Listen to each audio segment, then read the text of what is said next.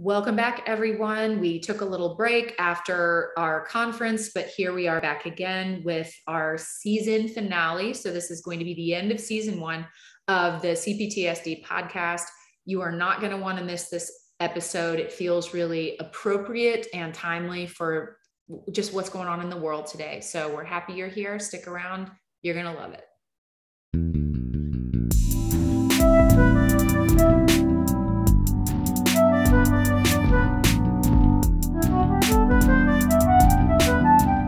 Welcome, everyone, to the CPTSD podcast. My name is Elizabeth Pace, licensed professional counselor, supervisor in private practice in New Orleans, Louisiana.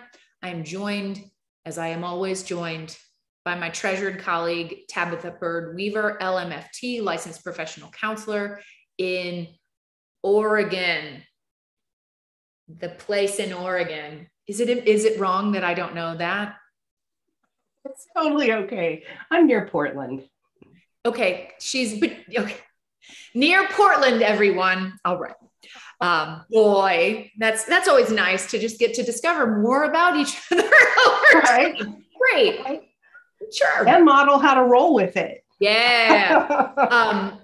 So here we are again. We're going to call this the end of season one. And Tab and I were talking a little bit before we started recording about, if you are just waking up to the idea that you have complex post-traumatic stress, start with the first couple episodes that we did. Get yourself informed, see what it feels like. And if it feels a little bit like somebody gut punched you out of an airlock, that might be the sensory experience of realizing that, yes, indeed, you may have found your way to the right place. And as we move on and we start to have more of like a format and a flow to the show, we are going to delve into some deeper topics. And so what we decided we wanted to talk about today feels really appropriate to the times that we're in, kind of just in the world, or at least here in the US.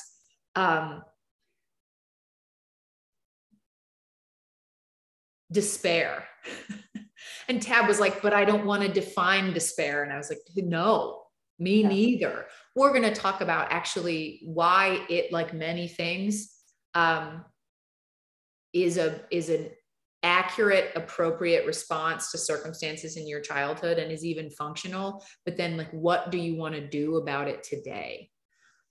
So we talk often in this room about compassion for your coping strategies, no matter how maladaptive, because they came from a place of taking really good care of yourself when there wasn't anybody taking appropriate care of you. So Tab, what are your thoughts on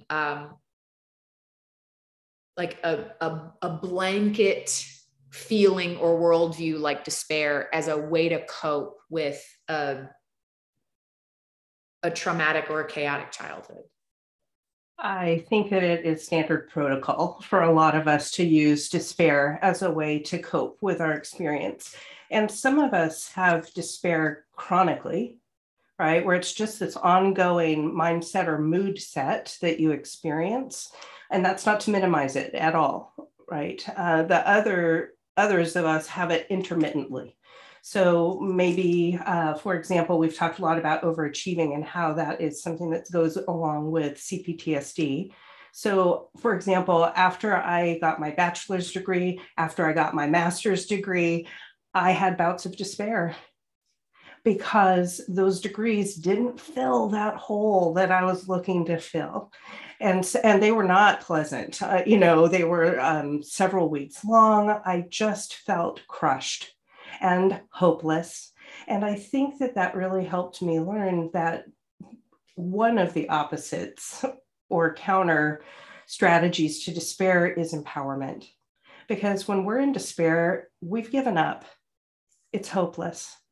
And that in our childhoods, that happened for a really good reason. We tried and tried and tried and tried and tried, and it did not result in any improvement or maybe even any acknowledgement that was happening.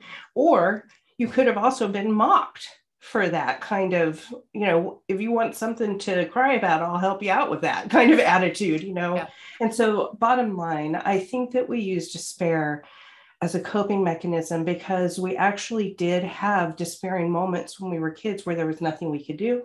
nothing we could say, no power to change the situation. And so our body felt that, our mind absorbed that, our spirit absorbed that, and now it is a coping mechanism, or I would say sometimes even an indicator of what attachment style you're using.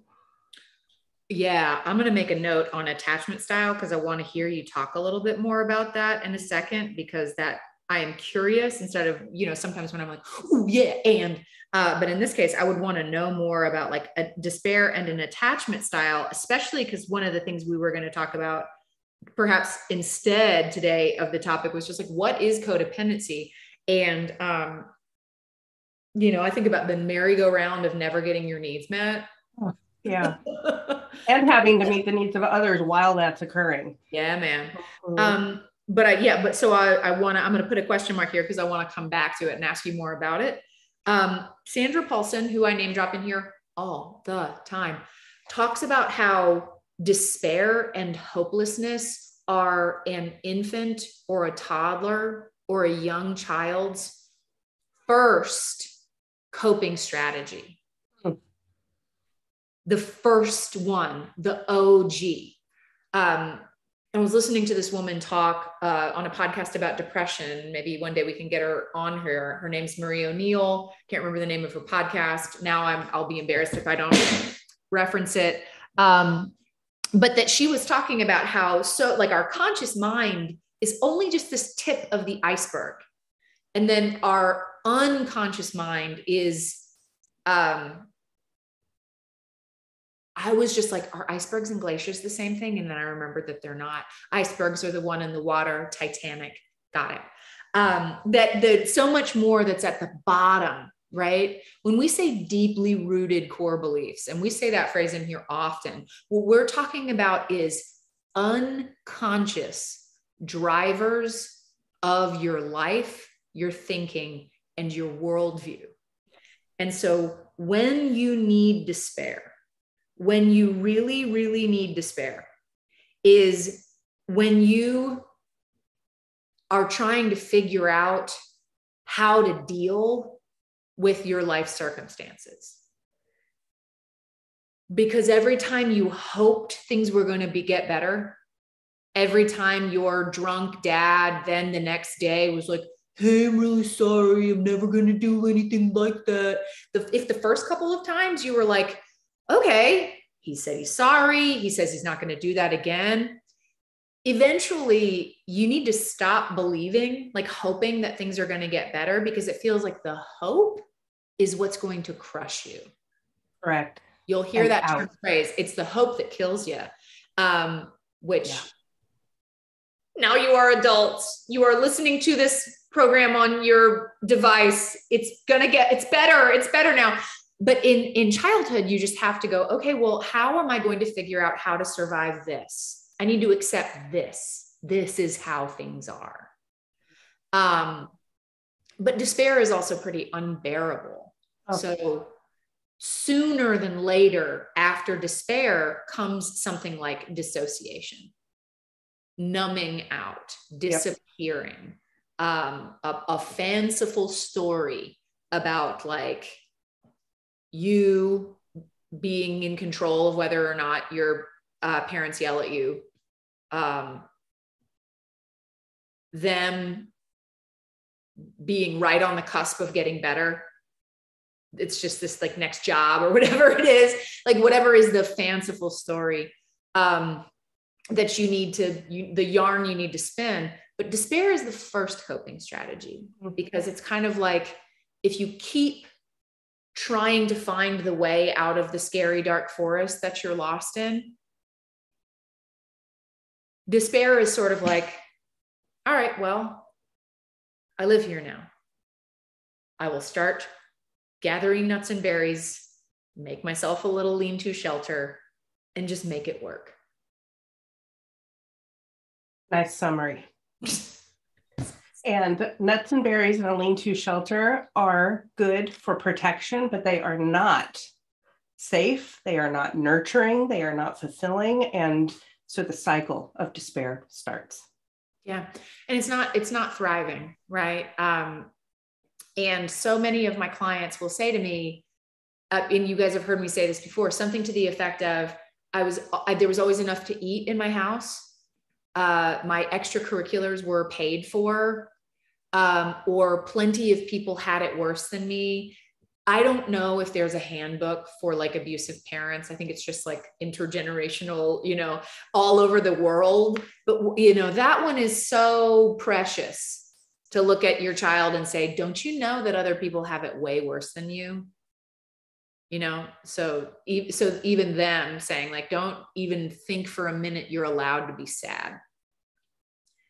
So I'm getting to a point here, which is that despair is also down, down, down at the bottom of that iceberg. Sure is. And it's also the lowest vibrating energy that we have. Right there with boredom, and boredom and despair go together a lot. There's this malaise that nothing is interesting, nothing is good, nothing is intriguing. At the bottom, you're right. Yeah, I like the way that you said that, because when I'm thinking about the bottom, what I'm also saying is like, if it's one of the first coping strategies upon which you pile everything else, it's usually one of the last things you get to in your CPTSD treatment. Mm-hmm. So it feels like it goes with you the whole time. And it does. Yes, mm-hmm. It does. It does. In fact, it might even be the last one that we're aware of. Like because a lot of it is pre-verbal, we don't even always have language to describe what we're experiencing. Well, but it also then generalizes out, and we really do feel like the world is a terrible place, right? That no joy can be found within. And one of the other things that I work with a lot of my folks with is this idea of them. In present day, they, and you can fill in the blank with whoever the they is. They are the reason that I am suffering. They are the reason that that the world is on fire. This idea of the they. And maybe some other episode in the future we can talk about like separation consciousness. But this idea in present day is like they are to blame. And then that's also adding into some of that sensation of like powerlessness. Right. I am buffeted about by the world, and there's no recourse except to just be so mad about how things are going. So I want to go ahead. I was just going to say, I just to put a personal note on that, what that could look like for a lot of my clients who I've, walked this road with, we end up having this experience that we're bracing for everything. Just this preparation of problems and of angst and of despair. And so if you can't quite dip into the despair experience right now, or you are telling yourself consciously that you're not helpless or powerless or hopeless, but you still feel that way, look into your life for bracing. Are you preparing mentally for the worst every time? Is your body tight? Right? So that's just a tip. Pay attention for the brace, because it often can be the thing that is trying to keep you from having more despair. But it also keeps you from healing. Right. If bracing and dissociating, like some of these things that were the old coping strategies, if they really worked, folks, for like radiant health and healing and thriving, you would go to a therapist's office who would express to you, let's get you some skills for how to better push this down further where the sun don't shine. And that's not the type of therapy that Tabitha and I do. That if be out there, and if that's your stuff, find that person. Tab, I want to circle back around to despair and attachment style. I want to know what you mean. If you'll tell me more about it. In my experience, people who have a secure attachment, which is what we consider to be a healthy way of attaching to other people, and let's just do a brief reminder that attachment means how you connect with other people, right? Not who you're attached to specifically, like love or romantic interest, just basically how do you interact with other people and what do you expect from them? What's the expected response? So secure attachment, it's about half of us in the United States are securely attached. And for those people, I think despair may be more episodic and not really the despair that we're talking about. It's situational. And so there's grief and there may be moments of powerlessness, but overall, the attachment style means that those people know they can reach out to other people for help and it's going to come, right? They're going to get the support they need. So there are a couple of other attachment styles. And the one I'm relating to specifically is called ambivalent attachment. And it really happens when your caregiver is the person who harms you. That is one of the core ways to become ambivalent. And for me, attachment has always been I will love people and I will enjoy people, but they can't get too close because that's when it hurts.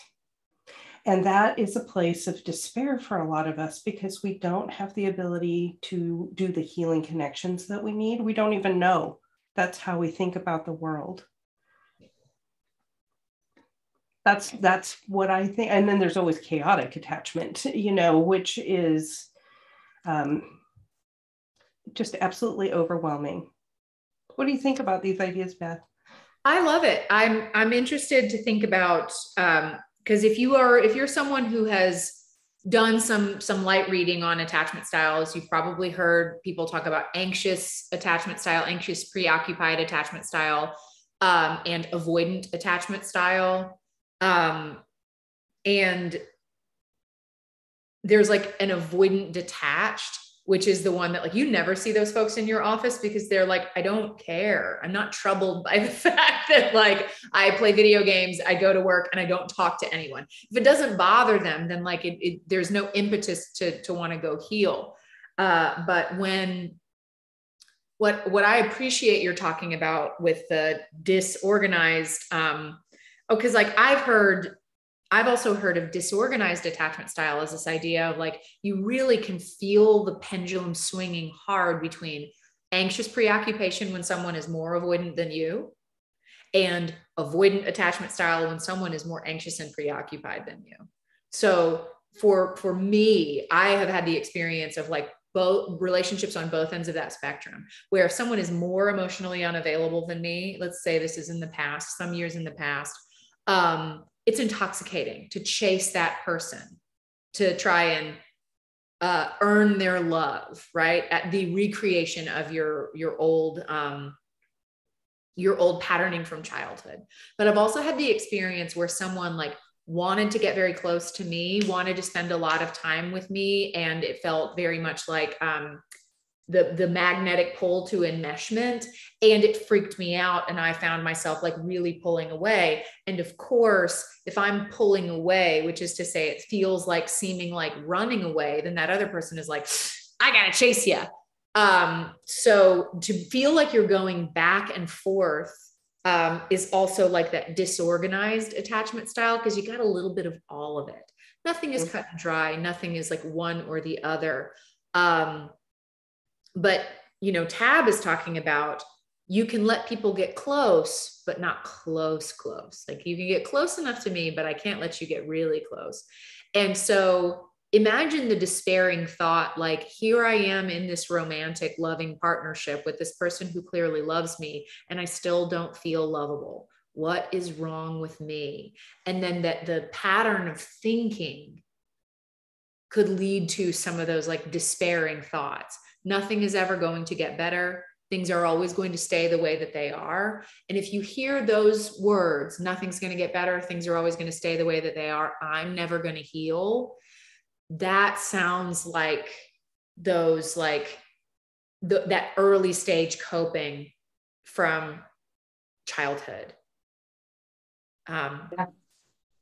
And, I just, for our listeners, want to say there are a couple, Beth and I are talking about the same thing. Disorganized attachment is ambivalent attachment. There's just a couple of different language structures that different researchers used. And so that piece of us that feels like, what's the point? Right? That's the root of despair. Yeah. Because when you get down underneath it, we're really saying, what's the point of me? And so I was just pulling up Eric Erickson's stages of psychosocial development to give you guys just a snapshot of why this is the first coping strategy for chaos in the family. Infancy, 0 to 18 months. The basic conflict or what needs to get resolved in this age bracket is trust versus mistrust. And key questions to be answered: is my world safe? And so literally, truly, if your world is not safe when you are born, and, you know, Tab and I will say like gestating to 18 months, then you could get that the world is not safe. And we're not talking about screaming, dishes breaking every day necessarily. That may have been part of your experience. Mom going out and getting loaded and like leaving baby alone for hours in her crib. Maybe that was your experience, and we don't want to negate that, but it could also just be that every time you cried, this look of like panic crossed your mother's face, instead of someone who was like emotionally resourced enough to go, oh, hey, are you okay? Is that your poopy cry? Is that your fussy cry? That's what getting adequately mirrored by a caregiver sounds like. Someone who is like, or maybe they're just like, did you blow out your diaper, sis? Okay, great. Let's get you naked so we can clean you off. Like, it's not necessarily that you're just like, oh, I love it. I love cleaning poopy diapers, but just that your caregivers are interested in making the world feel safe for you. Yeah. And the core way they do that is through emotional regulation, like you were just talking about, right? That no matter what I'm doing as an infant, you're going to be safe and okay as a caregiver. Right. Yeah. So that's why despair is so early. That's why it's one of the hardest things, the deepest roots to pull out in your CPTSD treatment journey. Because when I'm saying, like, if you think about the strata, now I'm going to mix some metaphors. If you're thinking about the layers of the iceberg, it's down at the very bottom is that despair. And so you talked about feeling crushed and hopeless. And so I'd like to talk a little bit about parts work today. Like, how would how would we like externalize this part and then kind of interact with it? But so now in present day, let's kind of fast forward a little bit and take you into present day. As an adult with complex post-traumatic stress, do you know the difference between despair and some of the other emotions that don't really feel comfortable? I do. I mean, it took a lot of work to figure that out, right? A lot of hit and misses. I'm just checking in with myself because I wanted to say something before we move on to comparisons. So, please. Okay. So I think you were talking about trust versus mistrust being that fundamental stage in Erickson, and it's absolutely true. We have to know if we can trust this place, right? But if you go into the chakra system, the other thing that we need to discern is, and this would be your root chakra, the bottom most, basic root chakra is, can I trust me? Do I have a right to be here? And if somebody is always acting like you're a problem, guess what you learn? You don't have a right to be here. So I just wanted to say that it is absolutely, like you're saying, about trusting our external world to be okay enough for us. But it's also, that's where we learn that we're okay and that we have the right to take up space and we have the right to get our needs met. Because that is a biological fundamental thing that we need on this planet. So I just wanted to loop that idea in, that this is the place where we learn to say, I am. Yeah. Right. Okay. So you're talking, just to jump back into what you're saying, what's the difference? Wait, now I'm too excited again. Right. And so if some of the thing, and I'm going to pull up our AIT basics appendix to just like read a couple of, and I'm going to use ideomotor cueing to figure out which one, but like So when we also say deeply rooted core beliefs, you can put words on what seems like this formless, nameless darkness, which is one of the great ways to take what is unconscious and perhaps somatic, sensory, so fundamental in early trauma that it just feels like reality. So when someone comes to me and they're like, the world is not a safe place. And I go, did you know that there's plenty of people who don't feel that way? And they'll go, well, then they must be crazy or I'm crazy. That like one of us has to be wrong, you know? Go ahead. The reason it feels like reality is because it was your reality. Right. It's just not maybe your reality today. I just get sent, and it's not about you, Beth. You didn't say anything wrong. It's all perfect. What you're saying, I love it. I really think that one of the core things that helps heal despair is validation. Because you're right, your childhood hurt. You're right, they didn't take care of you the way you deserve to be taken care of. And that doesn't have to remain true of your life today. And so just that validation piece. I wandered off in the weeds again. I'm doing that a lot. No, you did not. Because yeah, I think we're gonna talk about that. Like I'm gonna make some notes of, doing parts work is validating yourself. So we will really make sure that in the second half of our talk today, we make some space for how to do that. So we're not just going to be like splash despair on you in this episode and then be like, okay, go deal with it. We're going to also like leave you with some takeaways for what this feels like. So I'm going to make a note of validation and parts work because I want to give you guys a really salient example of that before we leave today.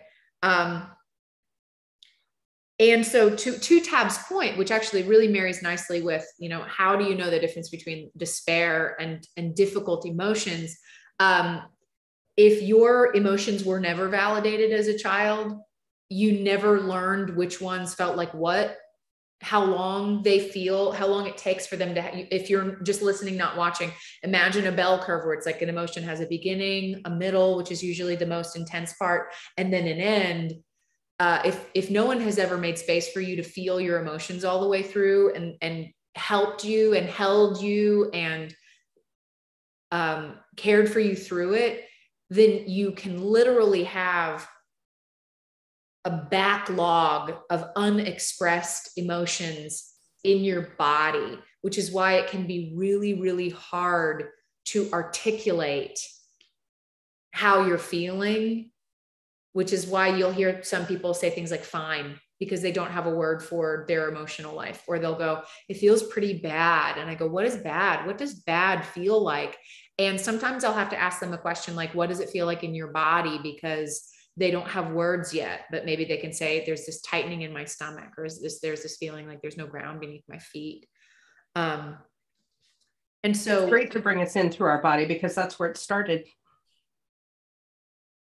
When you didn't have words, when you didn't have words for how you were feeling, you were not verbally processing, internally processing your experiences. You just knew you felt alone.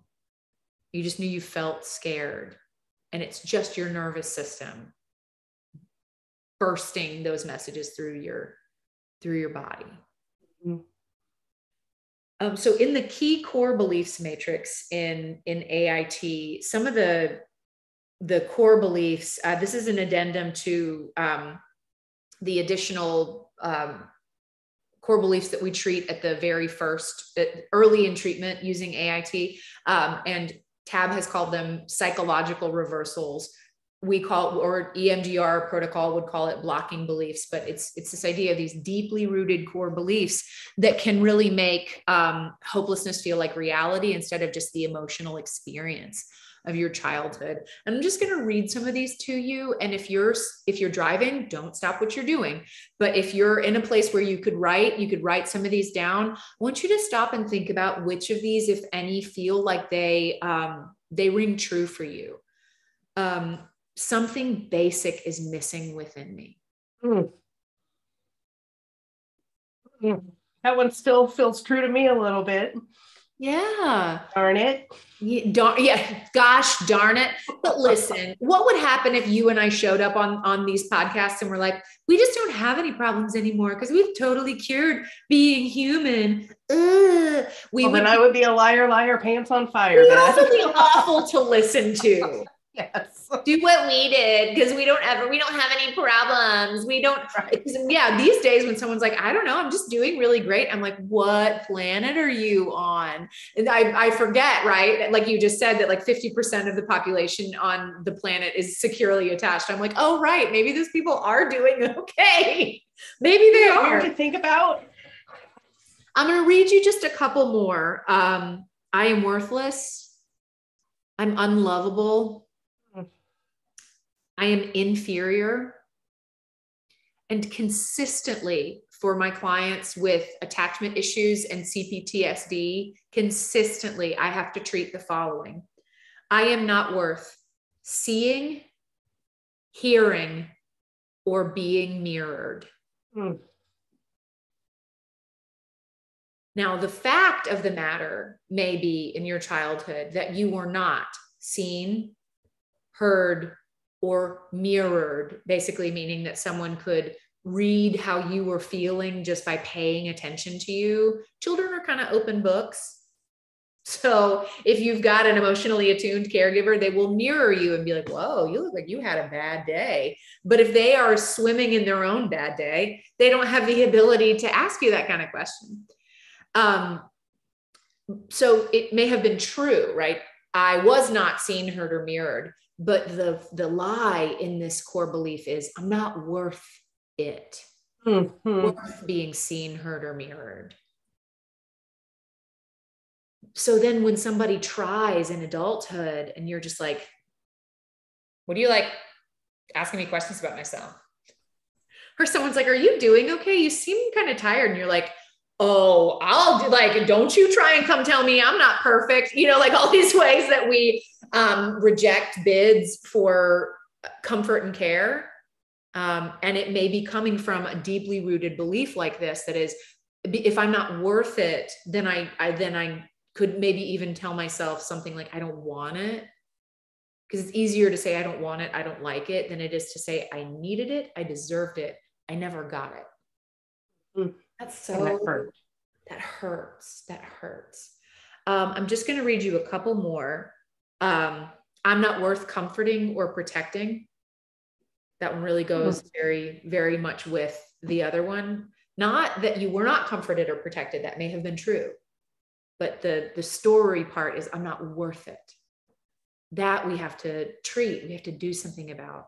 You are worth being here by the simple fact that you are here. You didn't have to do anything. You don't have to do anything to earn your place here. You're already here.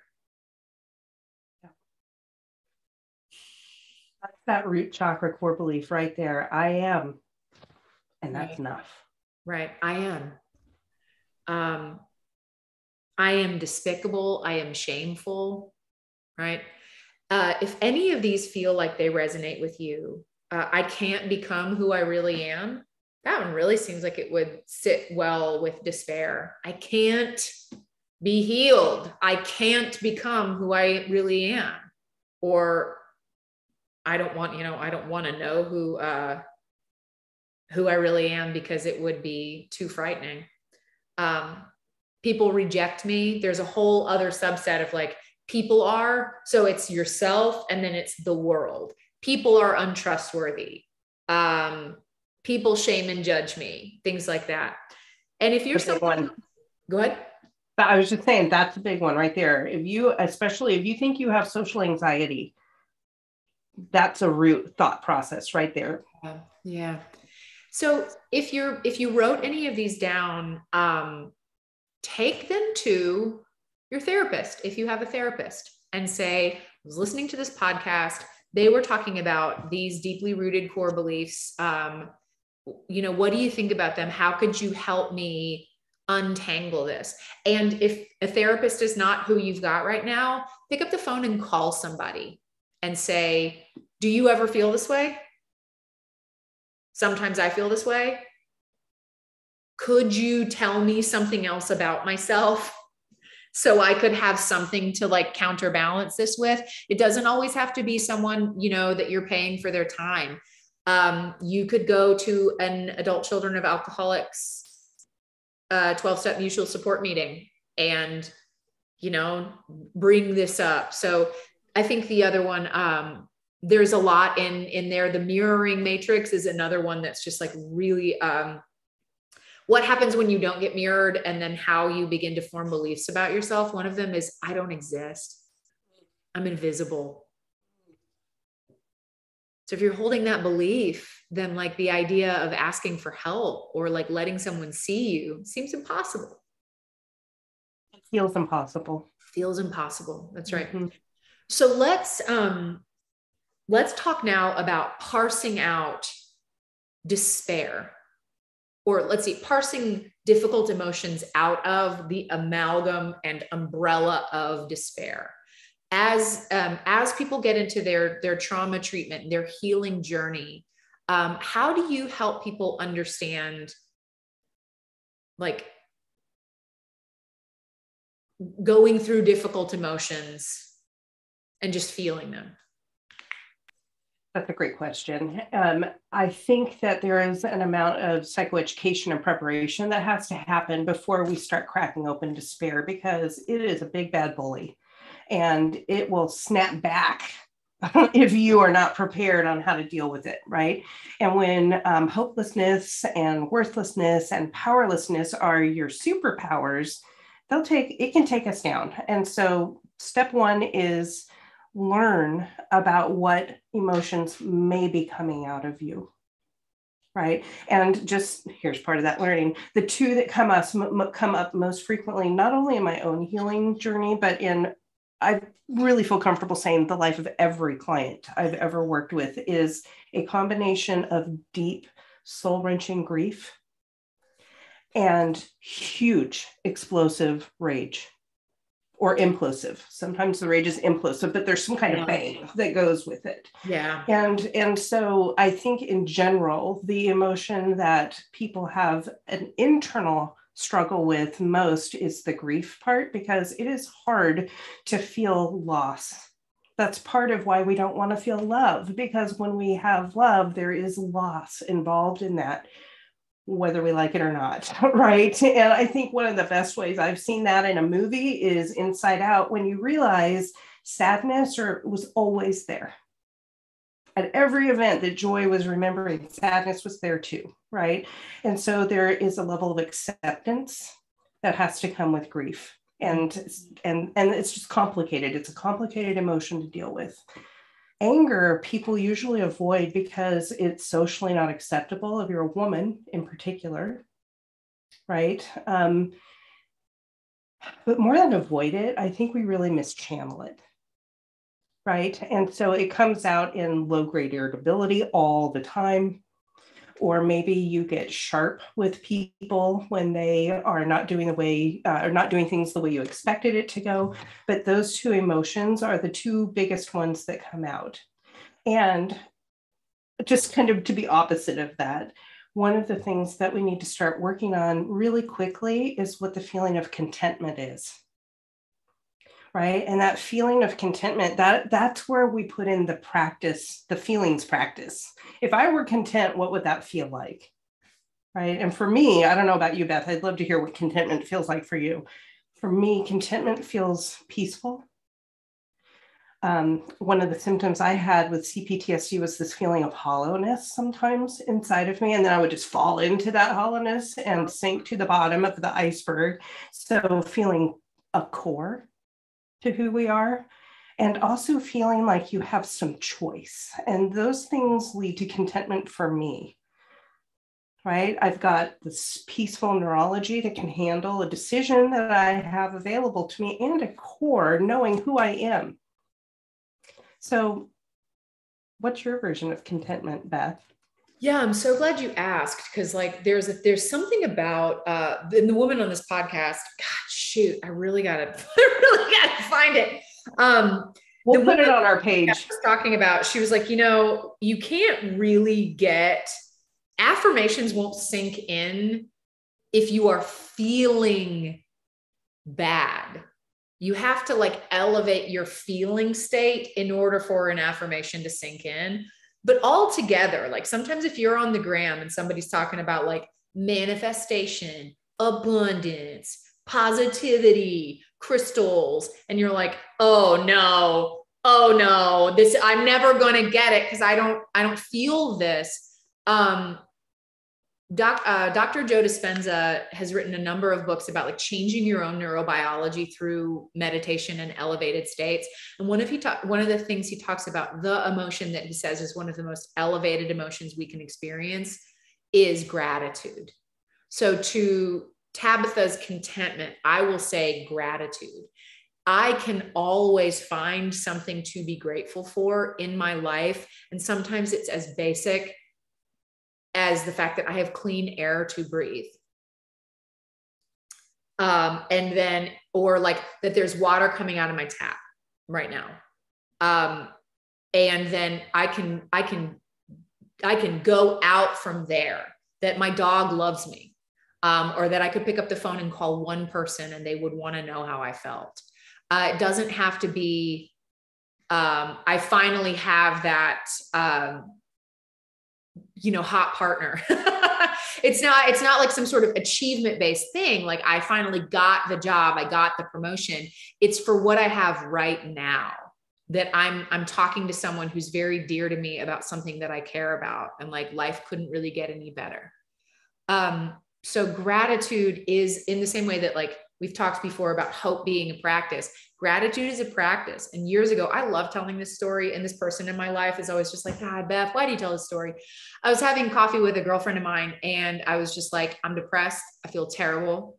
I'm just really super messed up. And she's like, have you thought about writing a gratitude list? And I whipped my head around and I was like, you know what I'm grateful for? She was like, okay. I was like, I'm grateful for the ability to feel my emotions deeply, even if they are painful. And she was just like, okay. Because in the moment I was just like, I don't want to write platitudes. I don't want, but I could at least in that moment. I was like a snake. I was just like, I'm grateful for it. But I think that story is hilarious. And she's always just like, yeah, cute, stop. But it's true. I'm grateful that I have emotional depth today. Whereas if, I thought the best life got maybe 6 or 7 years ago, I literally thought the best life got was that other people thought you were doing good. I literally thought that. Mm-hmm. And so contentment, so for me, contentment and gratitude, I can be content with what I have because I can cultivate gratitude for it. And another thing I would say that comes with contentment is like a sense of self-esteem, self-worth. So the opposite of I'm not worth comforting, protecting, and being mirrored is I am worth comforting, protecting, and being mirrored. And then if we sit with that, then you got to grieve over the fact that you didn't get it. So to Tab's point about grief and rage, another thing that's like, sometimes anger where is anger not socially acceptable? At work, but can you yell at your kids, right? Where is anger not socially acceptable? You go to your job as like an ER doctor and you're sweet to everybody. And then you come home and you just like lay into your spouse about the way they cleaned up your hallway. So yes, external expressions of rage are not often socially acceptable, but they sneak out in other places. Part of rage includes, because rage is a normal, natural, species selected evolutionary gift, because it's how you feel when your boundaries are being violated, or if like, if a ferret's trying to sneak into your nest and steal your eggs, you're going to peck that ferret on the head. Like if you're a mother bird. Okay. All right. So like you need these emotions to be like, yes, I'm going to like act out on this aggression. But in CPTSD treatment, what? I was just going to say, I call it the get off my lawn emotion. Yeah, yeah. Yeah, or get out of my nest. Don't try to come near my eggs. But what we have to do in this work is channel the rage where it belongs. And this is very hard if you are still very attached to a story about your caregivers being good. It's hard. And we want them to be good for most of our lives, even we to this day. Good. We needed them to be good. Mm-hmm. Yeah. And so taking that rage, that formless, shapeless energy, and channeling it to where it needs to go. We don't have to make movie monsters out of your parents. We don't have to make villains out of your parents. But if we try to bypass all of those emotions that like 2-year-old you felt when you were being ignored, when you wanted someone to pay attention to you, then you're not going to get the sort of deep transformational healing that you want. And in another episode, we can talk about depression, because I don't always know that, like, I don't think despair and depression are the same thing, in the same way that I don't think depression and like the dark night of the soul that comes as a result of CPTSD treatment are exactly the same thing. So maybe in another episode, we can parse some of these out. But I want to talk about interacting with despair. So you described despair as kind of like a big bully. If you're not resourced and you're not ready to interact with this part, but in your experience, Tab, what have been some successful ways that clients have, maybe if we're talking about like internal family systems type language or parts work, how have you or anyone that you work with successfully negotiated and navigated and interacted with this part, this despair part? Great question. And I think we usually do have one part that holds quite a bit of despair, but despair can be amongst multiple parts, just so you're all aware of that, right? Yeah. So I think that really the most impactful way that I have helped clients and myself process and understand despair so that there can be change, right? Because that's what we're looking for, is using sacred imagination. Right. And that's a huge part of a lot of meditation and guided imagery it's so readily available to us. I mean, just go find an app and use it. If you don't like it, get a different one. It's that easy, right? So many free things too. But there's a piece where we have to identify the despair and what that feels like separate from these other emotions like you're discussing. One of the ways that you can identify despair when it's not situational, meaning it's this deep iceberg stuff that we're talking about from childhood, is that it feels very familiar. You've been here before. You're not confused. You might not know why you're feeling it, but you're not confused about what you're feeling. It is sheer crushed hopelessness. And so when we use guided imagery, there are a lot of different ways you can do that. I'll start with what I think is helpful, but least helpful on the spectrum of what I'm talking about today, is to just start with some imagery of yourself now. In your mind's eye, imagine what you look like. Do you notice any posture issues? Do you notice how your face is? Or maybe you're a little more metaphorical than literal like that. So you can see a body outline.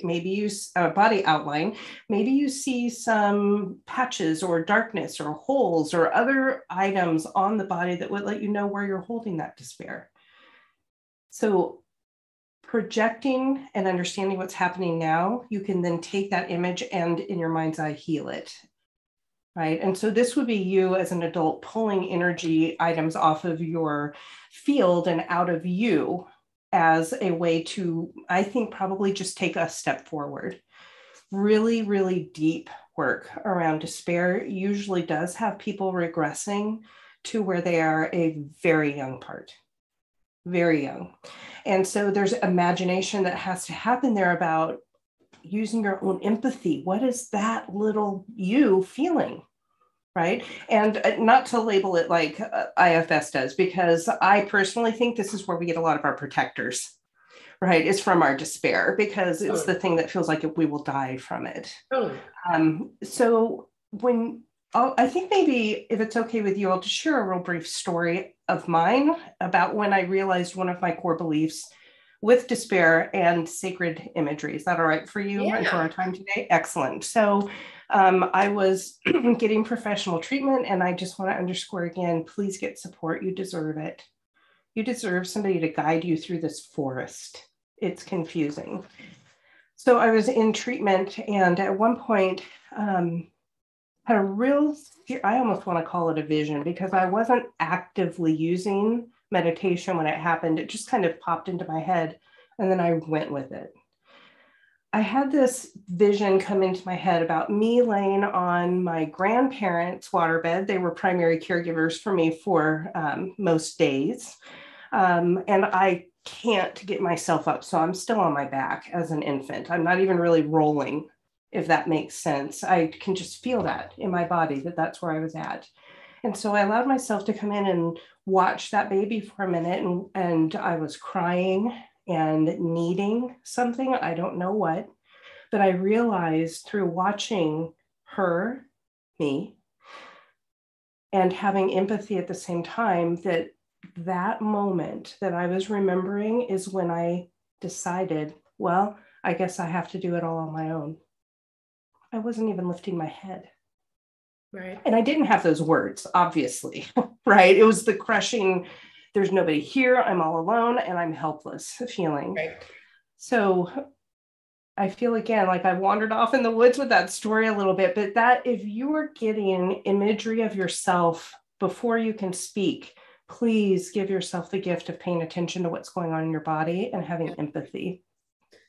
Yeah. And that's really touching. Thank you for sharing that. Because the thought crossed my mind that, like, when I do parts work with my clients and with myself, I really am about letting imagination run wild. So when I stumble across this, clients will say something to me like, there's a part of me that just won't blank.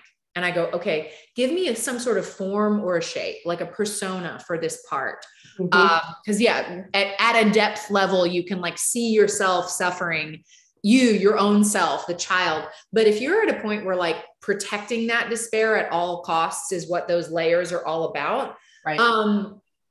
And here's an example that I'll give you is like, what is this part? The one that says like feeling doesn't matter, or, why even bother? And someone will say something, and I get this more often, not more often than not, but somewhat regularly, is a snake.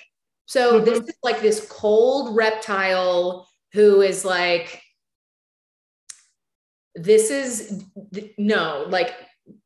crushing this emotional life is about keeping this person safe and alive. So there's a whole script, and it's not too hard to find online, even for you if you are not a practitioner, like interacting with your own parts. There's a couple of internal family systems workbooks that you could buy and work through yourself. But some of the questions are like, how old does this part think you are? How old does it think it is? A lot of times when we come across things like despair, that part wants us to believe that it is ancient. It has been here forever. It is the material that the earth was made of. And so to sort of demystify and find out that maybe it's actually 5, if you started feeling that at 4, is to release the hold. In my own, so in some of my own personal work, the howling sort of monster of despair that I personified was Grendel. If you read the story like Grendel and Beowulf, Grendel's just a monster. But John Gardner wrote a book titled Grendel, and it's about like Grendel as this sentient like being that got rejected very early by these Danes, and who just keeps going back to the same place night after night to create suffering for them because he's so lonely. He is so isolated that the only thing he knows how to do is hurt and harm. But the picture on the cover of that book is of Grendel just howling in rage and pain. And so for me, it included interacting with this part And in some cases on more than one occasion. So not just once, but like having to interact with this part of me, like on more than one occasion. And at some point me, adult me, right? Deepest, wisest self, highest self got to say to this part, you keep going to the same place over and over again.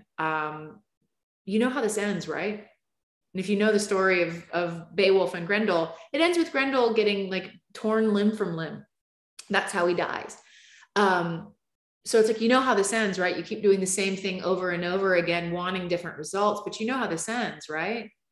What if you could just turn around and do something different? This is me talking to an imaginary Beowulf in my mind, in my therapist's office. And so interacting with despair, I'm going to give you guys one more example. Very often when we ask, I have the experience sometimes of asking my clients, and if this part of you knew that there was like a lost baby that we were trying to go find, how would they feel about that? And every once in a while, those parts will go, oh gosh, we got to go do something about that. But more often they're like, I don't care. Mm-hmm. I don't care. No, I don't care. And so what we do is start trying to get that part the help it needs. So a big poisonous snake or like a boa constrictor or something like that. I'm like, will it let us ask some questions? Yeah, it doesn't mind getting some questions asked. I'm like, who do you want to ask the questions? Right. So what we're trying to do is like this most powerful, this all powerful force. What we're trying to do is help your mind conceive of the fact that there are other powerful forces. Like, let me just out myself as a Lord of the Rings Tolkien nerd. Think about Gandalf and the Balrog. Okay, guys, down in the mines of Moria, this big, smoky, whip cracking, demonic force. And everybody's like, Gandalf, we got to go, dude. And he's like, no, I'm going to turn around and I'm going to fight this guy. And they have to fall down through listen, you know the story or you don't, watch the movie, read the books, but that something, we have to be able to imagine something as powerful as the despair. So sometimes who we end up getting to interact with the powerful snake, the boa constrictor, is like Albus Dumbledore or Michelle Obama, who I use often as an example. But then we can start like adding more and more. Does this part need a nurturing response? Does it need force? Does it need spirituality? Does it need wisdom? What does it need to get some of its own help so that we can maybe get it in agreement that we could all be working together for blank's highest health and healing? I'm giving you guys a shorthand of this, but imagination is so powerful. Yeah. And even if you only use it for observation, like let's say you don't interact because that's just not in your wheelhouse yet, or you're not comfortable or whatever. Even if you're just observing what's happening, it is remarkably powerful because you're getting information, and information is how you make decisions, and decisions are how you emphasize and determine your own power. And guess what? Now we're in empowerment. I just have two quick comments. The first is, after Gandalf got out of that situation with the Balrog, he was no longer Gandalf the Grey, he was Gandalf the White. And so shall we be. I'm on Tabitha, the purple right now. We'll see what comes next. Right? The other thing is, you know what my little infant needed? That as soon as I had that image, I knew that happened to me, even if it's a compilation of like general younger life experience, right? What that infant needed was for me to stand over her, make eye contact, and say, I see you, and then give her a tummy raspberry. And then whatever, I've used this multiple times, so it wasn't a one and done, right? So whenever I get this despair, go in and check out that little baby and let that baby know that she can trust me. We're back to that, to care, to be there, and to make a difference. Right. Right. So that's it. Yeah. And the reason I wanted to get tagged in is the power of observation is also that you can tap into the fact that it is you noticing the feeling of despair instead of despair being your world. Mm-hmm. Despair isn't more powerful than you. It is a feeling that you have. Despair isn't the ground that I'm walking on. It can't actually be any physically bigger than like my corporeal form. But when I stop and am watching the boa constrictor, watching or interacting with Grendel, I am tapping into the part of me that watches, that is higher or that is more developed. So sometimes with my clients, even if they're like, I'm having a really hard time with this, and I'm like, okay, even you having a hard time with this is recognizing that you are separate from the part that we're working on interacting with. And that separation can give you some of that empowerment that we're talking about. So I think we're coming up on our time. And so what I would like to leave you guys with, I really appreciated you talking about contentment. For me, I would really, because sometimes when people are like, why don't you just write a gratitude list and, catch me on a particular day? And it's like I'm grinding my teeth so hard that they might break, that I'm like, oh, is that right? Oh, is that what I should do? But, if you want to be grateful for your psychiatrist, if you want to be grateful for the fact that your car started, if you want to be grateful for the fact that the bus is on time, there is always something. We actually are going to have to start training the brain to be looking for what makes life worth showing up for. Because a brain out of balance is constantly looking for threats, constantly looking for proof that it's not worth trying in order to conserve energy. And we may want to do an episode in a couple of weeks or so about like climate change and having CPTSD, or like some of the things. Like, we're not trying to say that the world isn't hard out there right now, guys. But if the only thing that you are in control of, truly, yea, verily, the only thing that you're in control of is your own personal and individual evolution, you are not so small and insignificant that isn't going to help this planet ascend if you grow and heal. Absolutely. And it's good for you too, just on an individual level, right? You deserve it. I love you. Go ahead. I was just going to say, I'm so glad that we talked about this today, because despair, it doesn't seem like it, but despair is a very effective protective factor, right? Just like you were saying, that we determine somehow that it's not worth it because we want to conserve our energy.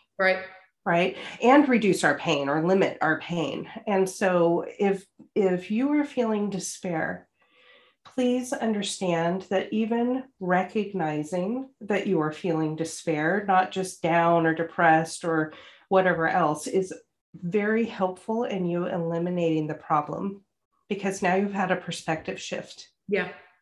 And I also want to encourage you that if it seems hard and like it takes a long time, you're not doing it wrong. You're doing it right, Beth? Because those super deep, not that you can't have quick healing, you can make big changes so that things get better really fast. And this has been around a really long time. And so there are probably facets to it that you're going to have to unearth. So I just want to validate and encourage that if you feel despair, you learned how to do that for a really good reason. And one thing I say to my clients is, we're not going to take away skill until we give you another one that you can do instead of that. And so I would encourage you to just recognize that knowing you have despair or that you're in despair is a skill. And it would be a great time to figure out how, this is going to sound nuts, but how is that despair helping you? Mm-hmm. Because that's its goal, right? So if your first blush answer is it's not, of course that's true cognitively. It's really painful. Go a little deeper, figure out how it's helping you. Are you trying to avoid something? Yeah, there's one more thing I want to add before we wrap up today. If you are in it so deep right now that you're thinking about ending your life, call someone, call a suicide hotline, get some help. Yeah.